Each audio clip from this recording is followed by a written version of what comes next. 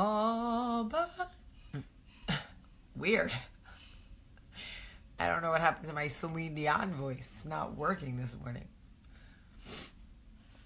Perhaps I should adjust my singing expectation for 6:49 in the morning.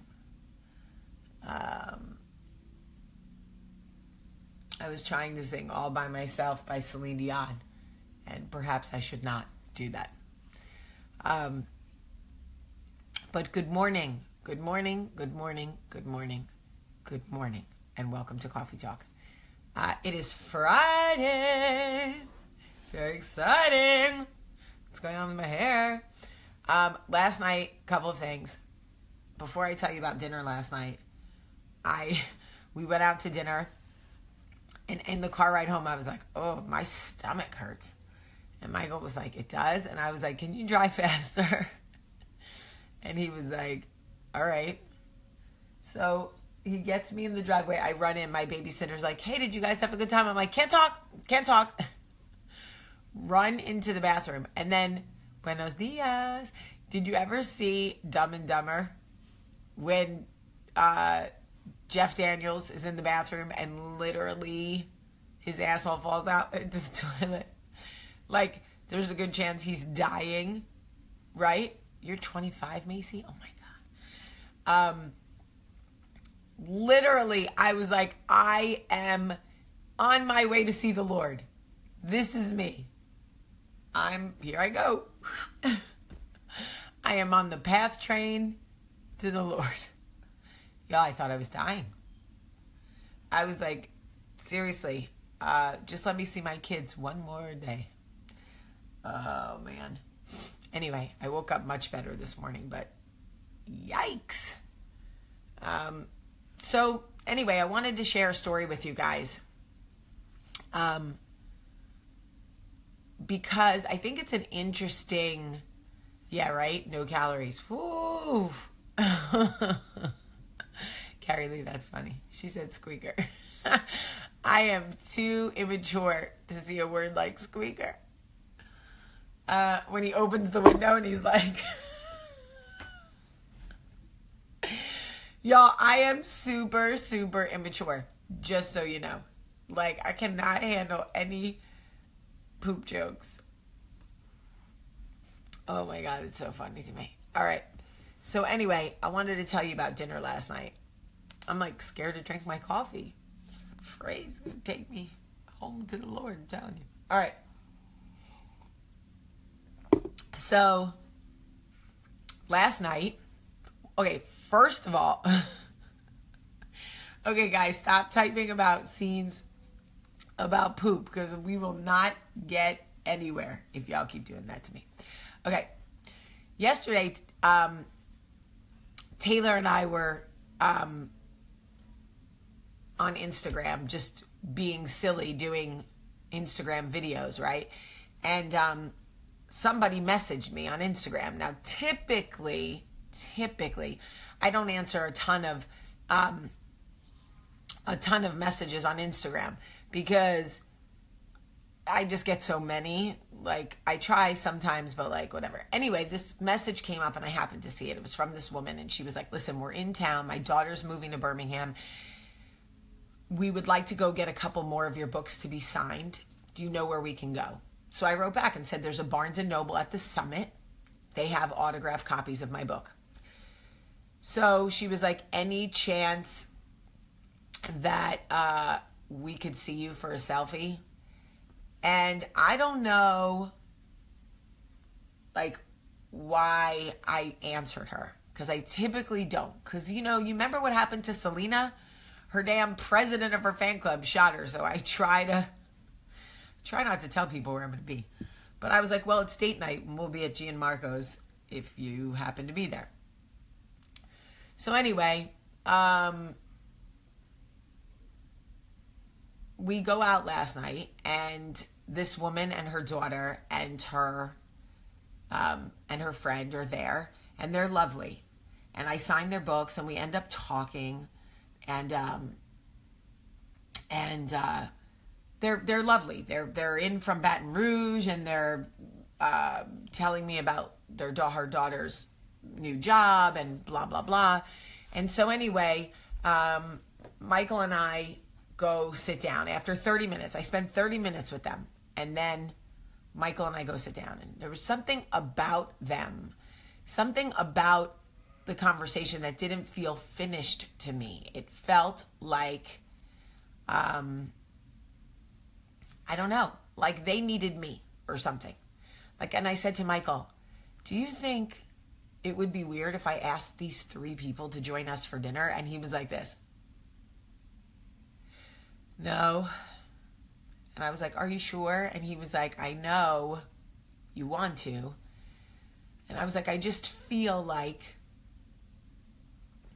there's a reason that I met them. I meet people all the time and I don't always have this feeling. Let me just say that. It was something that I felt, right? So Michael was like, all right, go ahead. So meanwhile, Michael's trying to get the table changed from a table for 2 to a table for 5. And I go back over to them and I say, hey, hi, me again. Any chance you guys want to join us for dinner? And they so politely did the whole like, no, of course not. It's date night. Go eat. And I was like, are you sure? Because I really feel like we could need to talk or something. Sorry, my sister trying to call me during coffee talks. Very rude. So anyway, then they were like, the mom was like, wait a minute, I'm going to have the chance to have dinner with you and Michael. I'm going. And they all got up and came over. So we ended up sitting together, talking, sort of catching up. She wanted to ask some questions and about us and Michael. And, I think she got to see a side of me that like, I don't put on coffee talk. I talked about some of my fears and some things that I, struggle with. And anyway, long story short,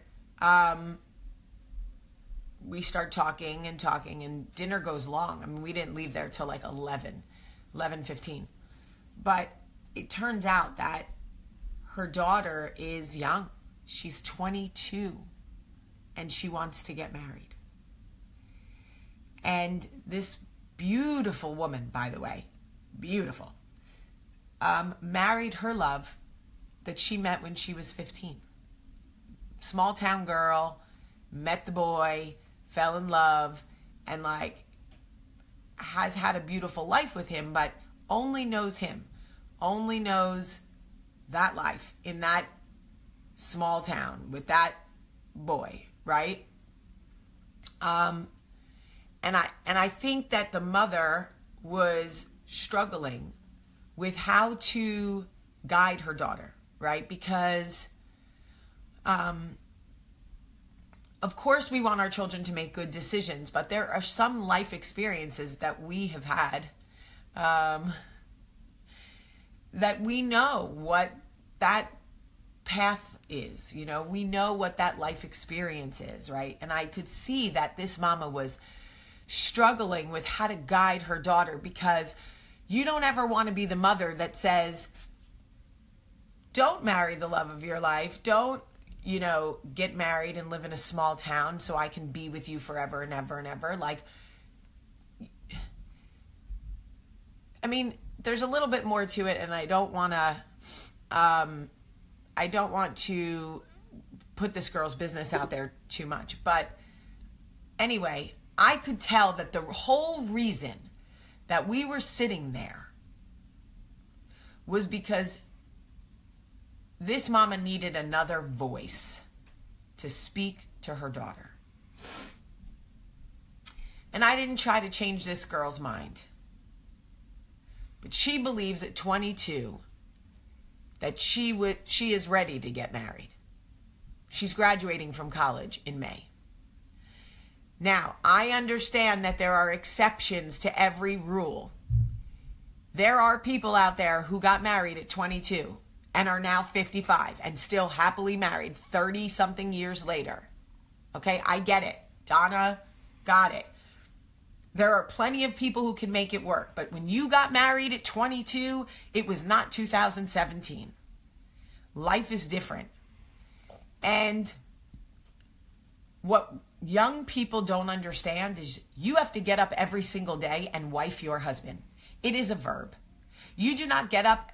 You don't get to get up and decide you're not wifing today. Your husband has a drinking problem. You got to wife him through it. You catch your husband with another woman. You have a responsibility to wife him through it. Your husband loses his job, spends all your money, doesn't pay his taxes, hates your mother. You got to wife him through it. And at 22 years old, you can barely life through life. That's all I'm saying. Wifing is hard. It is hard. It is a verb. You have to wife him through it. There are so many times that I have looked at Michael and thought, I resent the fact that I have to wife you through this. This is your shit and your mistake, but I have to get up and wife you through it because I made vows and because I said I would and because I promised and all that shit. So here I am, wifing you through it. And I was in my 30s. Like, I had more life lived behind me, okay? So what I said was, this mama needed a voice. She needed a mama tribe, and she needed somebody to say what she was not brave enough to say. That's all I'm saying. So I said, I said to this young girl, I'm not going to try to change your mind.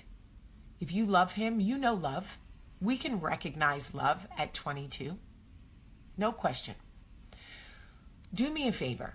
We exchanged information and I said, I want you to write for me. She's a writer. I want you to write for me what you believe being a wife means. And don't try to romanticize it. Don't try to say what you think I want to hear. I want you to explain to me what you think the responsibilities of being a wife are. Because this child may have true understanding of being a wife, wifing them through it. Right? Or she may start listing shit like laundry, dinner, and I will know this baby is not ready. Because if the hardest thing you're doing in your marriage is laundry, honey, will you take a sister wife? Will you take a sister wife? My husband, yeah, he's got to husband me plenty of times. He's got to husband me, but I'm saying it. I am not a feminist, or maybe I am. I don't really even know 100% what that means. But I think it is harder to wife a man through life than it is to husband a woman. I said it. Take that for whatever it is. At least in my experience, that's how I feel. Again, there are exceptions to every rule. Okay? There are people who get married young and stay married forever. Of course. Of course, there are exceptions. And I love that you guys want to share that, and you should share that. If you are an exception to the rule, you should let people know, hey, I got married super young, and we are still making it work. But it does not mean that we don't have an obligation to let these babies know.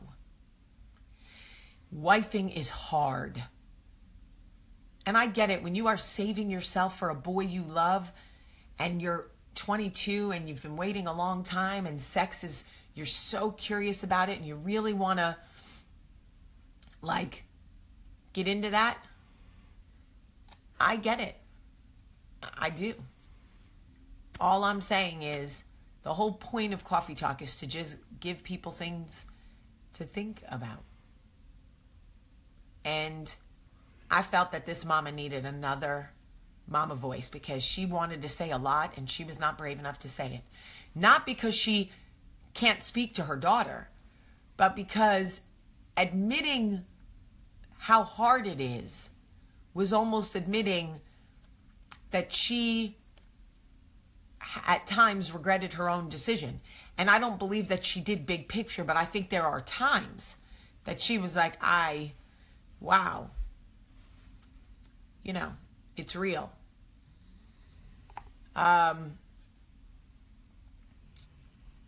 Again, I love the fact that you guys are sharing all of the exceptions. People who got married at 16 and 18 are still together 40 years later. Exception, not the rule.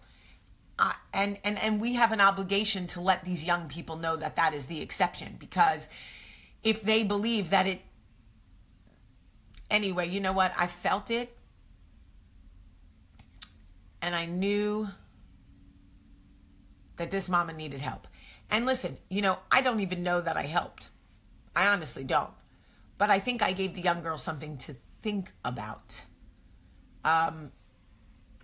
Michael and I lived together before we got married, and thank gosh for that, because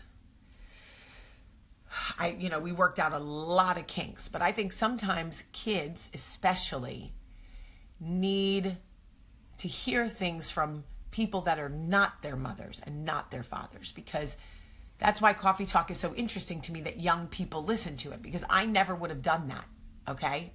I never would have listened to an old lady at 40 talking about, girl, wifing is hard. You don't even know how hard wifing is. I'd have been like, this chick, first of all, this chick needs to brush her teeth before she speaks to anybody in the morning. Second of all, she needed to change out of her damn pajamas. And third of all, why does she drink so much damn coffee? That would have been my attitude.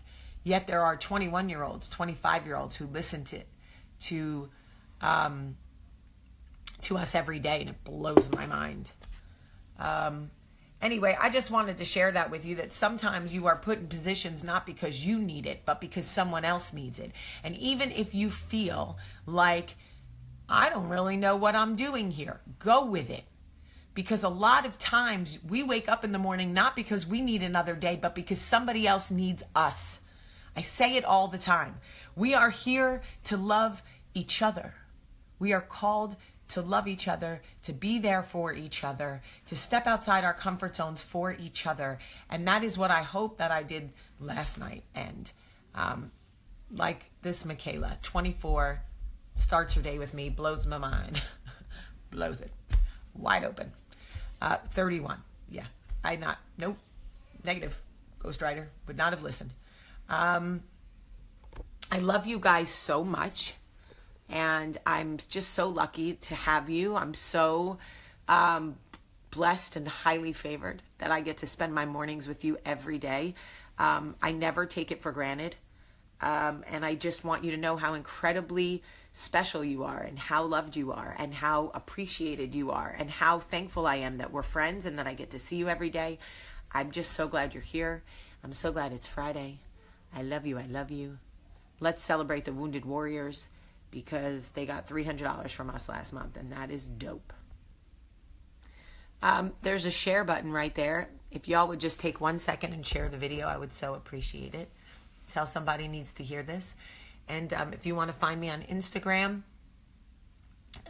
it's Jaime, Jaime P. Sullivan. We have a lot of fun on Instagram, but it's very irreverent.